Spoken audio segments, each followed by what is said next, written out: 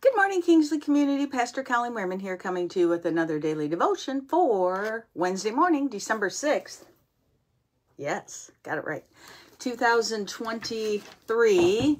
And I broke out the buffalo plaid. I had a buffalo plaid shirt on yesterday. Actually, these are shirts my daughter wore when she worked at Target, and she says, I don't want these anymore. So I'm like, I'll take them.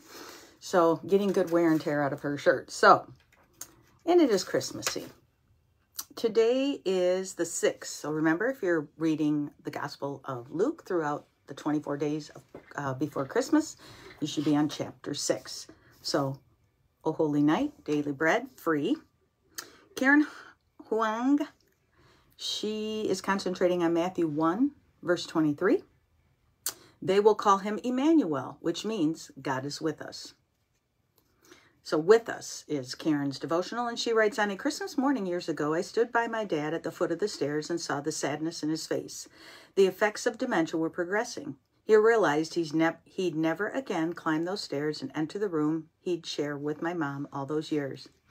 Our family entered a season of waiting for the disease to remove Dad's voice and thinking, waiting for the moment when his eyes would tell us he didn't know who we were, waiting for the endings to come. That Christmas, I found hope in the song, O Come, Emmanuel. It's about waiting. The Israelites had been waiting for the Messiah to come, wondering if he really would. Their waiting, however, wasn't in vain. Jesus was born into our world to save us from sin. His birth, the fulfillment of prophecy hundreds of years before. The virgin will conceive a child. She will give birth to a son and will call him Emmanuel, which means God is with us, said the prophet Isaiah. Chapter 7, verse 14. Jesus' birth redeems the endings in our life. His presence strengthens us as we wait for them and journey through them. God was with my dad the day he looked up at the flight of stairs, and one day he will be with us forever. He's the end of our painful waiting, the end of all our endings. God is with us. Matthew 1:23. So how does the truth of God's presence with you transform your seasons of waiting? So this is a very sad story, but all too real for many people that I know that are taking care of elderly parents, ones that have dementia or bodies aren't working anymore. And it's just a waiting game, a waiting time until they're gone.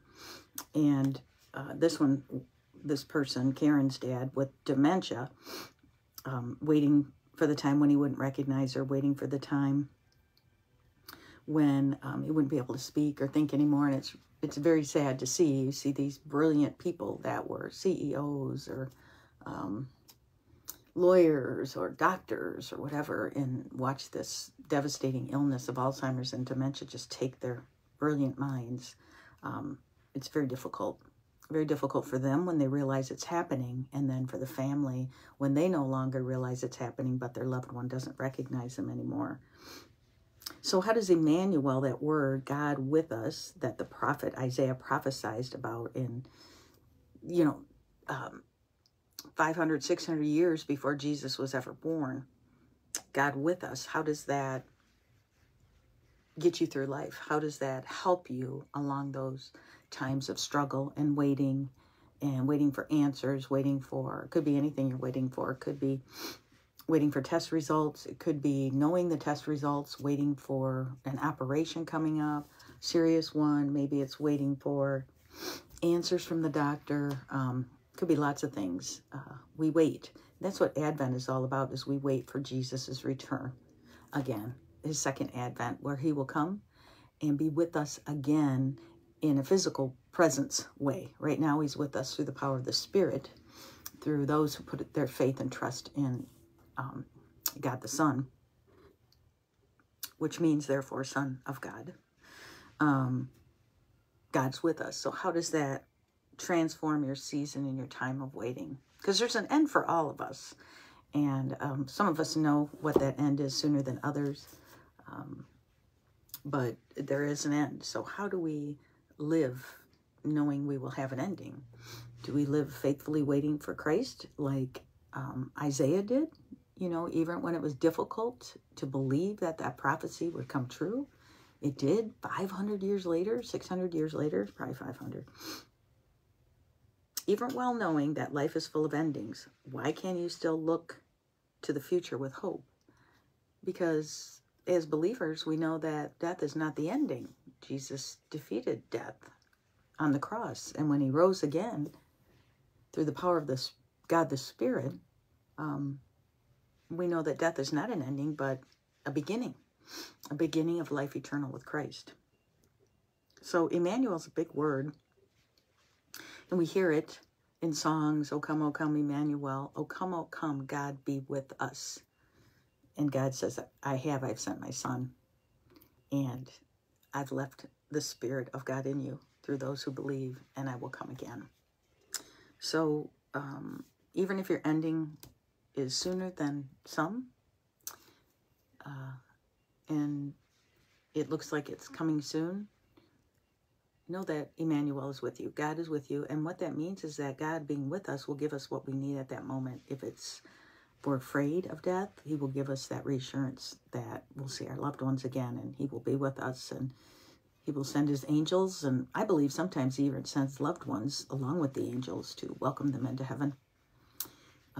I also believe that through faith in Christ, we are immediately with Christ when we die. So just like the thief on the cross, today you will be with me in paradise, not later on. Today you will be with me in paradise.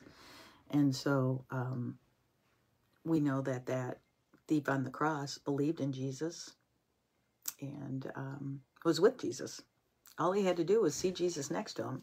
So the power of the Spirit was working through God the Son and God the Spirit to show that thief on the cross the way to salvation was through his Son. He truly knew he was the Son of God dying on the cross. So he believed with all his heart and asked him, to remember him. All he asked was, please remember me when you go into your kingdom. And that was the words of faith.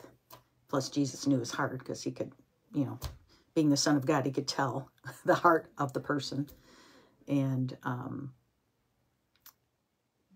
I just think it's such a simple way of getting to know Jesus is, remember me, Jesus. Don't forget me. I'm here, and I'm going through a tough time. Be with me. Amen. Thank you for what you've done. I believe in you. However you want to say that. Say it. Pray it. Talk it out loud. Tell a friend. And watch him pray for you. So, let's thank God not just for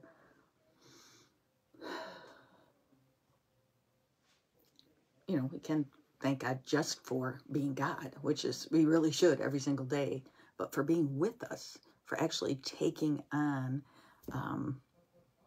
skin, for actually coming into our world and becoming one of us, a human being, to die on a cross for sin and death and defeating death. That's how he did it.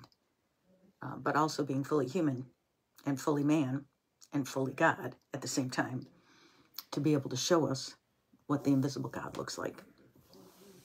So let's pray and let's thank God for being with us at all times and remembering that he is with us and how that should change our life forever. Dear Jesus, thank you for being my Emmanuel. Thank you for being with me and giving me exactly what I need when I need it. Thank you for our world, Lord. Thank you for us being able to know that we do have an ending, but that our ending is with you. And so we give you thanks. Help us to share that good news today with someone that you bring into our lives. In Jesus' name, amen. All right, I will see you tomorrow. In the meantime, have a good day.